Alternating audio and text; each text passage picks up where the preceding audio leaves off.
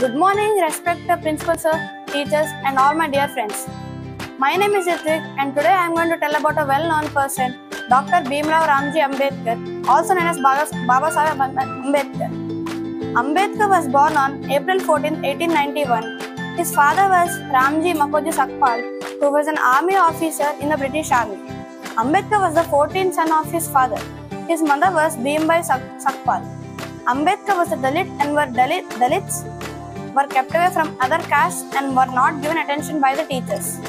When Ambedkar was 15 years old, Ambedkar married a 9-year-old called Rambai. 9-year-old girl called Rambai. Ambedkar faced many problems in his childhood. He was treated as a Dalit and was treated as an untouchable. Among all of his sisters, brothers, Ambedkar was the only one to pass 10th grade. He wanted to continue his studies outside India.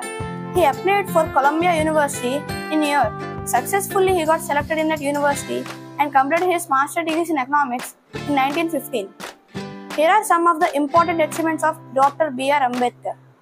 Ambedkar played a key role in the formation of the Reserve Bank of India in 1935. Ambedkar fought against caste discrimination with untouchables and won.